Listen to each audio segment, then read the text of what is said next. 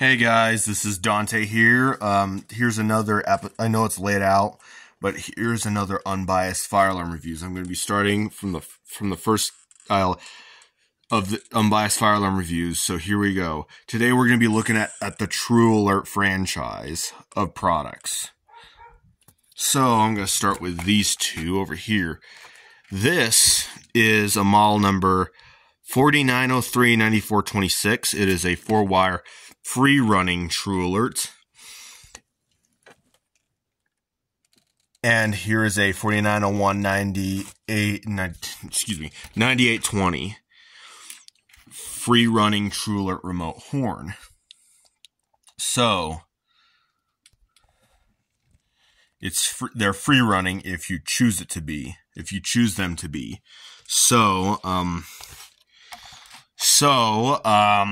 Yeah, I'm gonna pry the covers open and investigate the inside. So now I have the covers removed. Now I can investigate how it works. Like I said, these two are basically one of the not very many most user-friendly TrueAlerts that exist. Reason being, for most devices, they're either SmartSync or addressable. These are neither of them. So how the horn strobe works is, since it's 4-wire, 2 terminals up here come and power the horn. The other 2 come and power an extra pair of 2 wires come up here to power the horn. An extra 2 to come up here and power the strobe. However, you could also jumper them for 2-wire operation if you wanted to. Whereas the horn works based off of 24 volts DC. You don't need any sort of sync protocol or addressable signaling to run it. As soon as you apply power to it, it's going to sound. Whereas the strobe and the horn on this thing, you can see there is a dip switch, a single dip switch. Basically, that turns the strobe, only the strobe on this, where in the horn of this remote horn, as a syncable device. So when you flick it down, it makes it syncable. So how the sync works, particularly for strobes, is that it charges up the strobe and it won't flash until power is cut from it, and then booyah, it flashes. Great way to synchronize all the strobes in a public setting on a live active system in a public setting. However, they are not the most user friendliest if you don't have the proper SCM to run that way. So, and the same thing goes with the horn if this was on SmartSync position. Except that it doesn't have the strobe, so it's not going to charge anything. It just won't sound if it's flicked. So with these devices, as long as you have the SmartSync switch in the free run position, you don't get any real handicaps. These devices are the most user-friendliest, and yeah. But however, since this is the 4901 series, it is part of the is a remote horn, is the audible only, since it's part of the 4901 series. So I'm going to put the covers back on. I'll make sure I get. So, and since this is a part of the 4903 series, it's going to have a Candela sticker or is fixed Candela. In this case, it's 75, as you see right here. It's going to either have a Candela sticker, a Candela writ with letters and numbers indicating the Candela, or a colored shape that would indicate the Candela. So that makes it a part of this segment. So if I were to give these a score, I would give them a 100 out of 100. I don't see any handicaps with these devices. And these are the ones I recommend the most, including the 49C MTV series of TrueAlert multi-tone lines, since those are completely conventional and user-friendly. Okay, I'm back. So here we have, now that brings us to the SmartSync models. These actually have the same body shape, except these covers are a little bit different. This is a weatherproof, and this is the first generation, being the obvious differences. Otherwise, the insides are almost identical to this, but except these do the exact opposite, since it is SmartSync. So since this is a 4903-9417, this TrueAlert is discontinued. You can no longer buy it new, whereas the 4906 replacements are still available. This is a 4906 9131, this weatherproof TrueAlert unit. So yeah, it is, as you can see, it has two terminals which run the horn and the strobe together. So it's 2-wire. But however, it is SmartSync, so it is not the user is less user friendly than these two.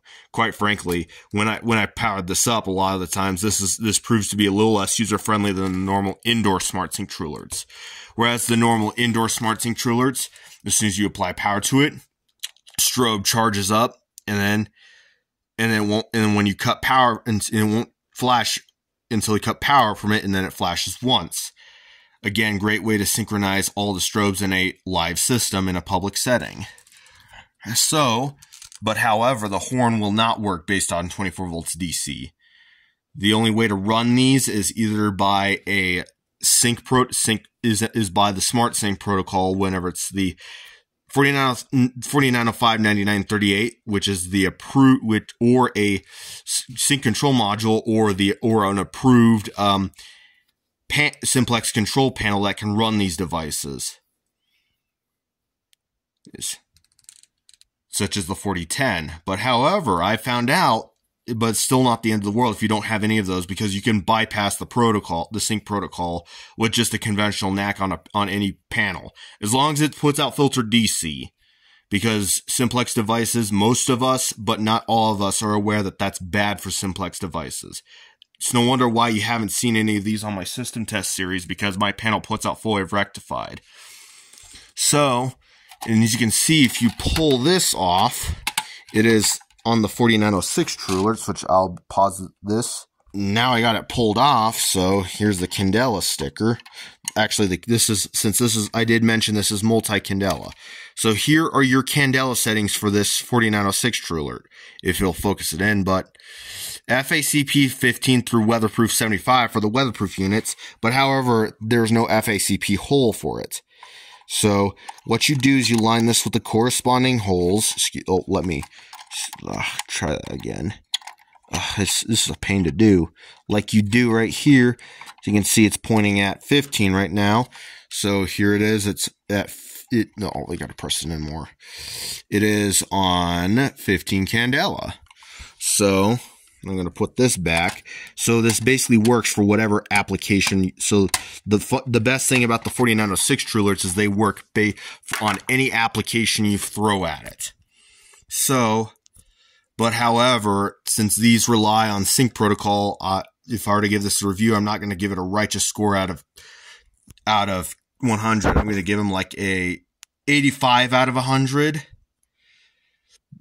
Based on the user-friendliness category, since they rely on a sync protocol to work. But however, like I said, you can bypass the sync protocol with just any conventional panel or a NAC.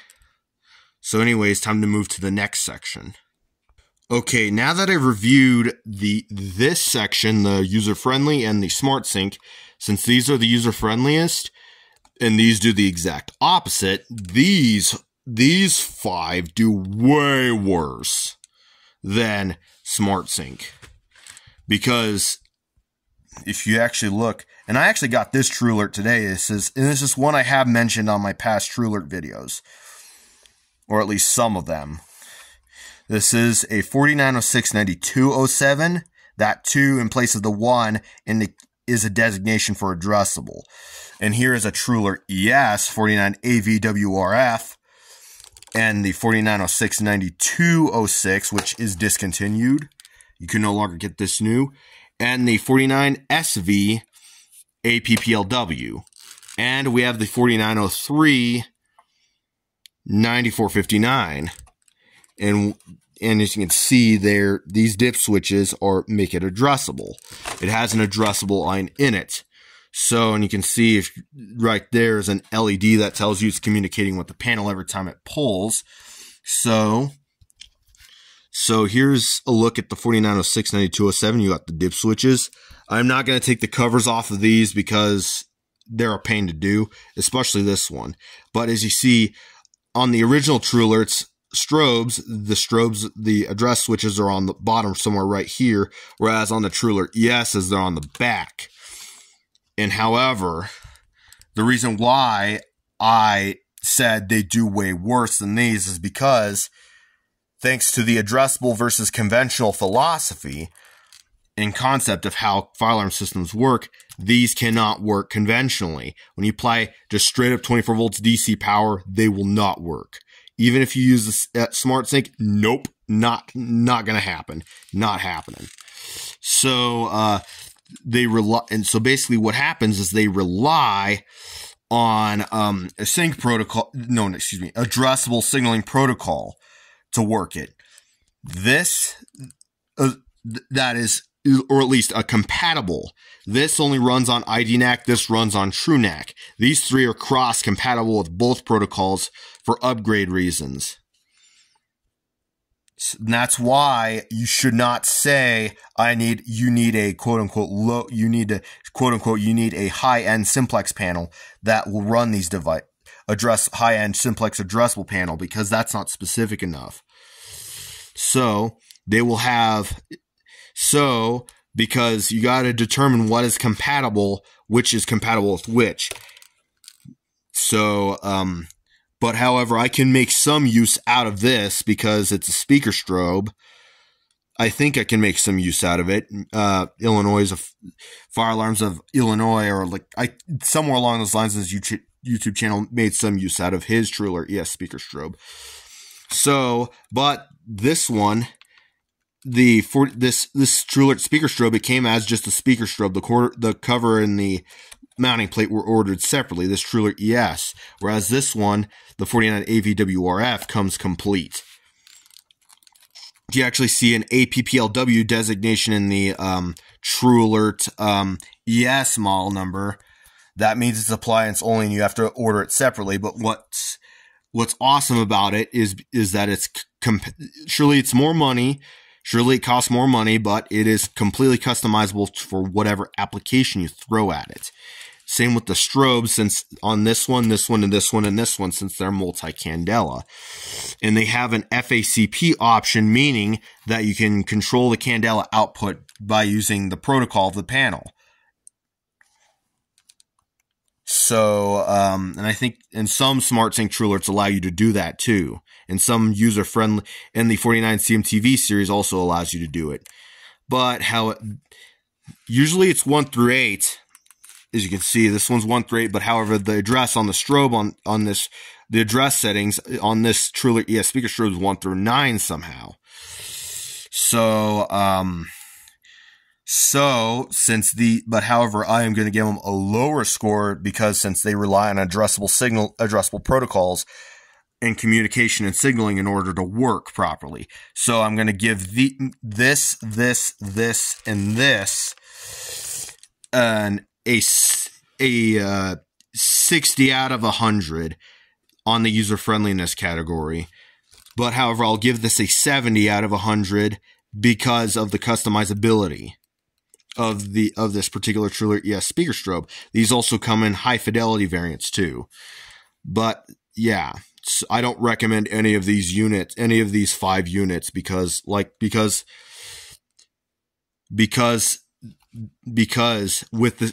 only recommend the SmartSync ones because I only recommend the SmartSync ones if you have an SCM or a Simplex panel that controls SmartSync, or any panel, because of the sync protocol handicapping your ability to use these. Whereas these addressable models, they will completely handicap your ability to use these. Whereas these are the ones I recommend the most: the 49019820, the 4903 4-wire TrueAlerts, and some 4904 TrueAlerts that are free running only, and the 49 CMTV series TrueAlert electronic multi-tone horn strobes. I only recommend those the most because of their user friendliness. So, because like I said, you don't get any handicaps. So anyways, whereas these two you're only handicapped by the sync protocol, but the handicap is to a lesser degree, whereas these ones are a complete handicap to your ability to use them. So these will work. Some of these will work on the TrueAlert addressable controller. This can only run on TrueNAC. This will only work on IDNAC. These 3 are cross-compatible with IDNAC and TrueNAC. they're cross-compatible, so you can use for both. You can use these three on a TrueAlert addressable controller if you want, but you can't use that on a TrueAlert addressable controller. You cannot use this on a 4100 ES with an EPS or EPS Plus, or a 4010 ES with an ESS or Enhanced System Supply, or a 4007 ES with ID-NAC. You can't use that on that. It won't work. It will only work on the 4100U and the 4100 ES with the TrueAlert power supply, the 4009 TrueAlert power supply, remote power supply, and the TrueAlert addressable controller. That's all it's compatible with. This, I believe, can only work with the 4100. It works on ID. This only works on ID-NAC from what I read, and I don't think it'll work. But specific ID-NAC panels like the 4100 ES with ESS and ESS plus, EPS and EPS Plus. Since I did not see on the and the reason why I say that is because I did not see compatibility for the 4007 ES and the 4010 ES with ID-NAC communication and the ESS. So anyways, so you got to determine which is compatible by reading the documents. So yeah. Anyways, thank you for watching.